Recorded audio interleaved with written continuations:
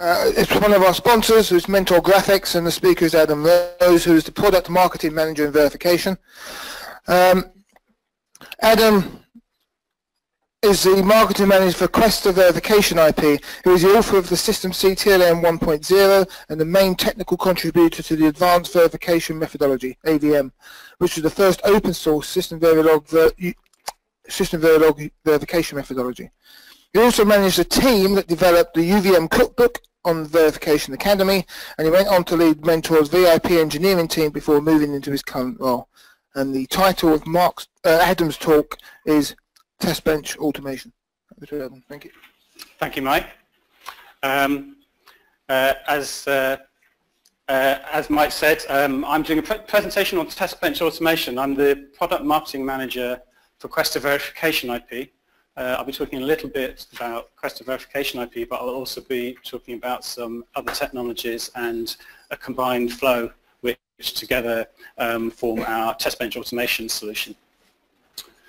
So I'm not sure when this was, but about 15 years ago, the industry started changing over to System Verilog, to constrained randomization, to coverage, and all that kind of thing. And if you think about what the promises were, well, the first promise that everyone was talking about then and has been talking about ever since then is reuse. Kind of two kinds of reuse. The first is from project to project, and the second is within a project from block level to system level.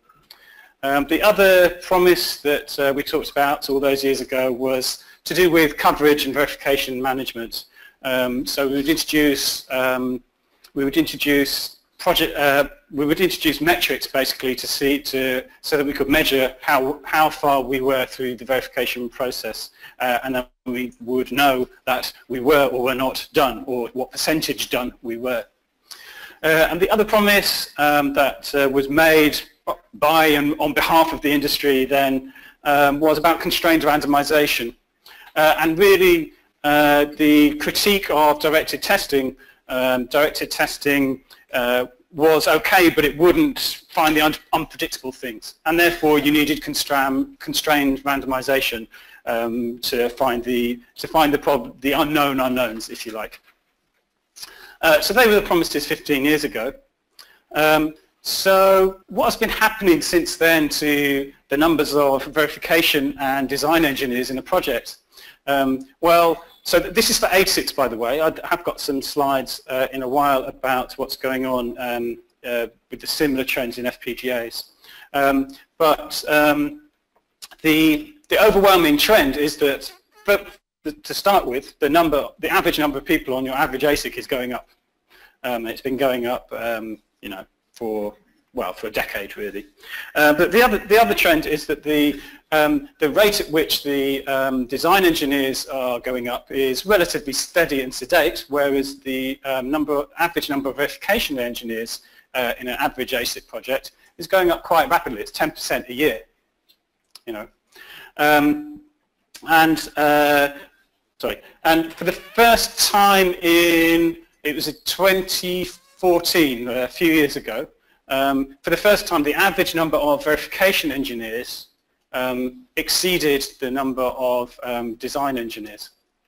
And actually this trend shows no particular sign of stopping. So here's the same data with some trend lines added. So for whatever reason, the level of productivity, the level of reuse, all these kinds of things have clearly had more effect on the design world than on the verification world. Here's the similar data I promised you earlier for FPGAs. It's essentially the same trend. Obviously for FPGAs the average number of engineers in total is lower than for ASICs, and so far at least when it comes to FPGAs the number of verification engineers has so far not exceeded the number of design engineers. You could argue that's a bad thing. You could argue that actually what's going on is that still there's a lot of verification going on in the lab, and that this is actually quite inefficient. But nevertheless, it's still the same. It's the same essential trend is happening. We have only got data that goes back a few years, but the same essential trend is happening for FPGAs as is in place for ASICs. So why are we spending all this time and money on verification? Why is the effort we're putting into verification growing disproportionately in relation to design? So one reason for this is just simply the complexity of methodology. So in my introduction it talked about my responsibility for these crimes, the TLM and the AVM and the UVM. But there has been an explosion in the complexity of those methodologies. The AVM, when it was first released in 2006, gosh, more than 10 years ago, it had 6,000 lines of code. The UVM in 2016 had 75,000 lines of code. I suspect it's actually growing. It's still growing, I would imagine. So the UVM has delivered all sorts of advantages. It has developed a single and consistent industry-wide methodology. It does deliver reuse. It has enabled a standard way to deliver and exchange verification IP. But because of its complexity, it is hard to get up and running. And that's one reason for this growth in the number of people doing verification. Another reason I would suggest is actually the complexity of verification IP. Now, I'm product marketing manager for the verification IP for mental graphics, so you could blame me if you want. But actually, I would say the underlying reason is that protocols are just getting more complicated. You know, they're deep, complicated stacks, they're serial protocols, PHYs, all that kind of thing. And so the complexity of the protocols means that the verification IP itself is quite complicated. It's hard to instantiate, configure, and bring up. The third issue that I think is contributing to this is constrained randomization is a bit dumb. It repeats the same guess at what might be the wrong thing many, many times before it finally gets to the thing which really is the wrong thing.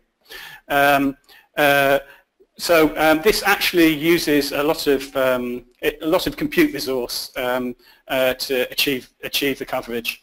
And a lot of the time there's sort of various ways of trading off constrained random and directed test, and do you have very unconstrained or quite tightly constrained, and all those kinds of dilemmas. So this is why I think you have this rising curve of numbers of people involved in verification. So now we did try and tame the beast. This is why we did the UVM cookbook. I think the UVM cookbook's been very successful in many ways. It's the go-to resource for verification methodology nowadays. I noticed that I talked earlier to John Ainsley from Doulos. We're by no means the only people that are making this effort to simplify and codify and make the UVM easier to use. So we released the UVM cookbook, but and there were all sorts of other efforts to do the same kind of thing to tame the UVM. But while it did have an effect, it didn't work completely. The number of verification engineers is still increasing faster than the number of design engineers in your average project. Our solution to this is Testbench Automation. So there are these three issues. There's the complexity of the UVM, there's the complexity of the verification IP, and there's the issue of inefficient stimulus. And Testbench Automation allows you, well, essentially it's a combined flow which addresses all these different things. So the first thing with UVM complexity, somehow or other we need to automate the generation of UVM test benches. And in order to do this, we introduced the UVM framework, which is essentially a way of rapidly generating your UVM infrastructure so that you don't have to write all that stuff yourself. So that's how we address the complexity of UVM. We need to do the same thing really on the verification IP side. We need to somehow automate the generation and the instantiation and configuration and bring up of verification IP. So we have some software called the Questa Verification IP Configurator. And what this does, essentially, it's a relatively simple, easy to use GUI. You just say, I've got this interface here, it's got these connections, it's got this configuration, you press a button and out comes the test bench. And so these two combined, I'll talk about it a bit later, but these two combined enable you to get up and running with your test bench very quickly. To address the issue of stimulus, you need some sort of intelligent stimulus. You still need the essential randomness, because otherwise you'll never get to the unknown unknowns. But you need to find some way of introducing your understanding of how your design works in a way which is not a simple directed test. So this is what intelligent stimulus is. The technology we have is in fact portable stimulus. As part of the standardization effort for portable stimulus, we made Mental Graphics has made a very important contribution to the development of that standard. But the basic idea here is that you combine the intelligence or the knowledge you have of the design around you have of the design with the exhaustive examination of every possibility within that legal set of spaces, and therefore you get the best of directed testing and you get the best of constrained randomization. So this together is a combined flow which we call Testbench Automation. It's based on our wider enterprise verification platform, which includes simulation, emulation, prototyping, and formal. And basically, Testbench Automation allows you to start your work earlier. You start your productive work earlier. It allows the work you to do to be more productive, and it either enables you to finish earlier or to be more productive, or actually simply to do more testing, because you were able to start earlier and do more intelligent things. So here's the way that Testbench Automation enables you to get up and running more quickly. So I mentioned earlier there's UVMF and Configurator.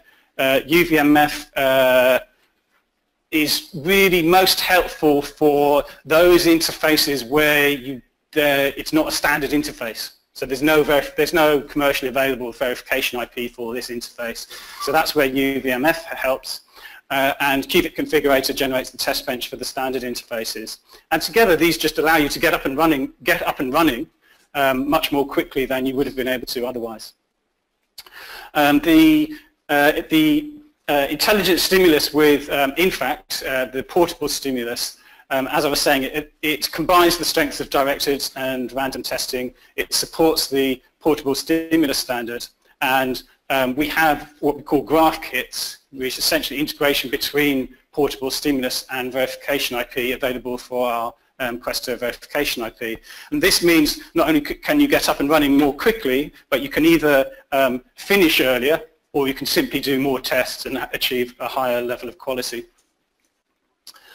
So what are the benefits from a sort of business point of view of this flow and these technologies? Well, the benefits are, first of all, for new UVM users, for people who are new to UVM, it reduces the ramp-up time, but importantly, it reduces the risks to your project, and it also means that you have a much faster payback from adopting these new advanced verification technologies. For experienced UVM users, well, still I think the ramp-up time matters to whether you're experienced or not with UVM, but it maximizes your productivity, particularly the portable stimulus, the intelligent stimulus. It maximizes your productivity both in relation to productivity per person, because your stimulus is more efficient, but also in terms of your use of computing resource. So these are the benefits for the more experienced UVM users. So anyway, this is it. Testbench Automation. It integrates UVM, the UVM framework, the verification IP, and the portable stimulus flow. It's an integrated environment where all three of these things work together, but if you only want to use one of them or some pair of them, that all those work together as well. And it has a lot of important benefits for new UVM customers and also for experienced UVM users. So thank you.